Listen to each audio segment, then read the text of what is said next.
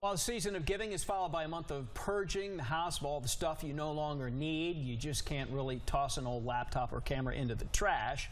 Jason Davis of Tech2U is here to share how to safely dispose of old electronics. And Jason, I asked you if you were doing that, disposing properly of old electronics, and you said you weren't because of... Right, well, I'm already up to date, you know. So you don't have any one of the nerds, yeah, right? You've got all the good stuff, so you don't need to toss. Yeah, Amy thought you were throwing stuff in the trash. So what are you supposed to do with your old stuff? Well, here's the thing. Your electronics you throw away, it's called e-waste. And e-waste can be pretty harmful to the environment because when your old tablet or phone or computer is incinerated or crushed in a landfill, it can release chemicals into the air, the ground, and the groundwater. And these chemicals are like arsenic, mercury, lead, and barium. So it's pretty toxic stuff.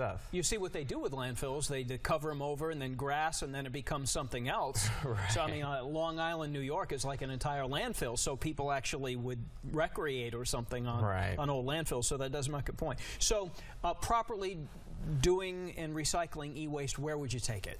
Well, it depends. If it's something big, you can actually schedule a pickup at your house, you know, like an old appliance or an old TV. You can go to ewasteforgood.com.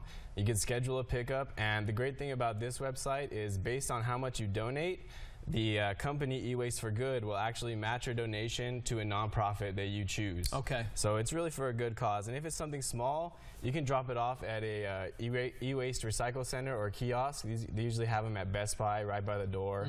And Best Buy also takes big items at their customer service desk, so you can just take it over there and they'll recycle it.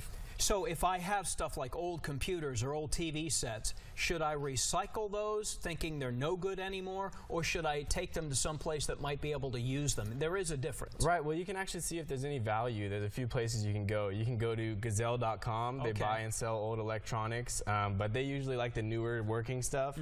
Amazon has a great trade-in program, and they accept way more. They accept things like cameras, you know, accessories, video games, everything like that. And then Staples also offers an eCash gift card with trade-in. So basically, they'll test your item, make sure it's working, and they'll give you a quote, and you can get an eCash card. So for computers, recycling or donating, what are some precautions we need to take before doing that? Right, so you probably have a lot of stuff there on your computer or your smartphone. So if you have a Windows computer, you're going to want to check out fileshredder.org, and that'll get rid of all your data. It'll overwrite the part of your disk where your personal stuff is saved on.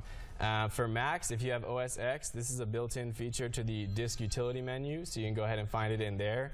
As far as smartphones go, if you have an Android phone, you're going to want to find the Restore Factory default settings, and also remember to enable your phone encryption so that any data that might be recovered afterwards will be useless.